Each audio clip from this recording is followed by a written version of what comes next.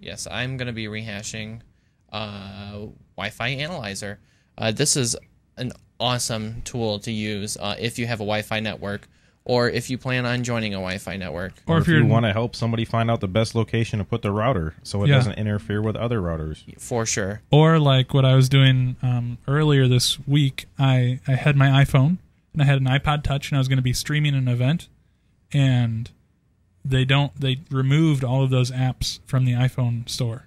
They took all the Wi-Fi Analyzer apps off the store. Nice. Because it uses some improper API thing. Oh.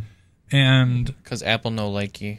Yeah, and then I ended up having to go to Android to do the Wi-Fi Analyzer so I could find the best place to try and find Wi-Fi. And it let me know, you don't have any Wi-Fi here. So what I did was I just enabled Wi-Fi sharing on that thing. And it solved, I couldn't have done it without it. It was awesome. Yeah. So cool. Android solving all of Apple's problems, I guess. So Wi-Fi all Analyzer? the problems you have with Apple, anyway. So this is so cool. This is like the screen that you'll see when you first launch it up, and basically the taller these humps are, the stronger the signal is. Yes. And I guess see, this is why, yeah, I have a tech tip just based on what just happened.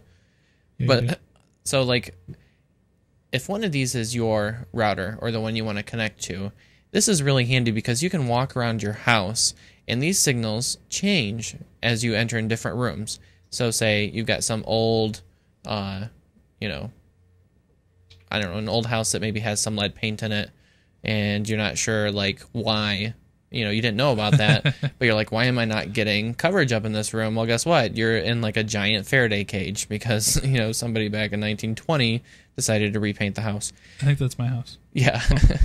So, like, you'll see, one of the other things that I find too when I'm helping people set up their Wi-Fi, or if they say they have problems with it, is what we're seeing down here. There's this one little network that has very little coverage, but it's on the same channel as this one right here. So basically, if you're looking to set up a new router, your best bet is to try and find a channel that isn't being occupied by somebody else's router. And I did that. Yeah. Which, what are you going to do? This is one of those nuisance public ones. I need to sneak in their house and move it. Well, that's not that. Isn't this, I thought this was like a public router thing that they had. It's one of the 2-wire ones. Which, whatever.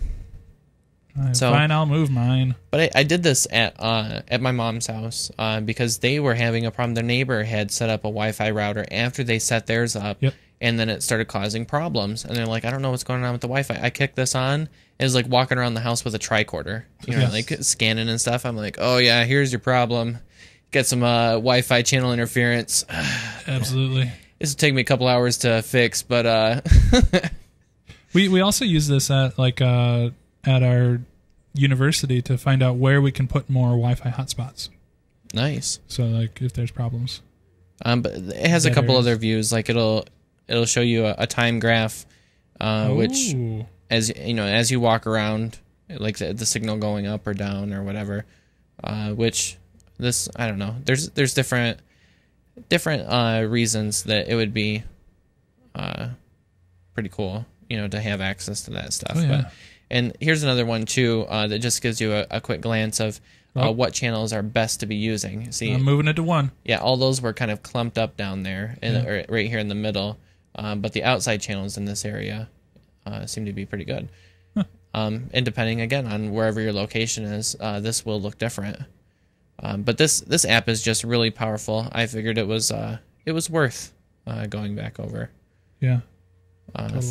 for our app rehash. So that's Wi-Fi Analyzer. It is free in the market. Just search for it, 2 words. This one that we just reviewed is version 2.4.8. And again, at a paltry, let's see, some small apps today, 292 kilobytes. Yeah. So, and if you want to go back and watch our original review of it, it was back in March of 2010, episode 10. Cool. I like it a lot.